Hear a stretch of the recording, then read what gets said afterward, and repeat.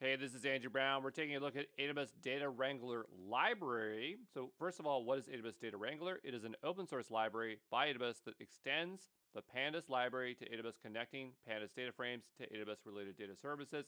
It offers abstracted functions to execute usual ETL tasks like load, unload data from data lakes, data warehouses, databases.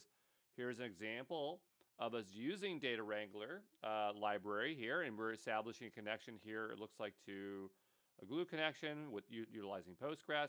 So easy integration with the following services: Athena, Glue, Redshift, TimeStream, QuickSight, Chime, CloudWatch Logs, DynamoDB, EMR, Secret Manager, PostgreSQL, MySQL, SQL Server via the Glue catalog data connection, and it can handle S3 files. So let's now talk about SageMaker Data Wrangler. This is a feature that simplifies the process of data preparation feature engineering. It contains over 300 built-in data transformations, so you can quickly normalize, transform, combine features without having to write any code. According to the Data Science 2020 survey, preparing data ML models takes up to 66% of the data scientist's time, so that requires a lot of your work. Now, I want to point out that there is the old SageMaker Data Wrangler as a service, not the library, but the service, and there's the new one. So there's the old one in SageMaker Studio Classic, which I absolutely love, very easy to use, and then there's SageMaker Data Wrangler, which is in SageMaker Canvas, which I absolutely hate. I cannot make sense of it. It's not the same experience.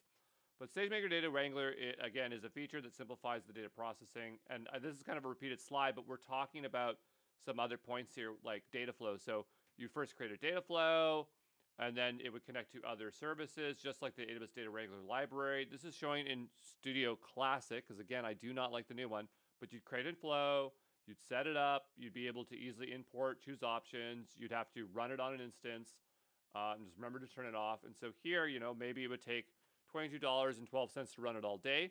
But what I noticed with SageMaker Data Wrangler within Canvas is you're paying for that workspace. So in theory, well, no, actually, the cost here is still cheaper because Data Wrangler here in Studio Classic, we can run it for less than $1, but you have to run the workspace instance at least $1.09. So again, I don't like the new one. I can't figure out where all the built-in data transformations are in the new one, but I want you to know that SageMaker Data Wrangler in Studio Classic is still really great, and you can utilize it here.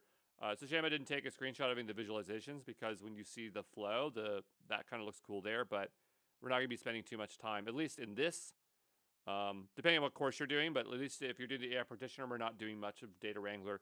We may do more of it. I might have follow-alongs if you are currently consuming the Machine Learning Associate, okay?